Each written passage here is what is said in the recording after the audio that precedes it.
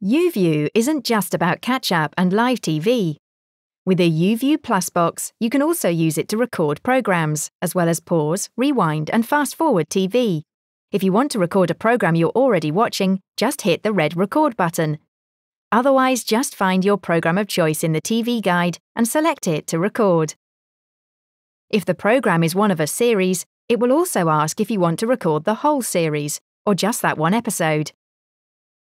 All of your recording and scheduled recording can be found in MyTV. If you have a number of recordings from a series, they will be grouped together to make it easy to find what you're looking for. If you wanted to look at older recordings, simply scroll down through the recordings section to find all of your programs.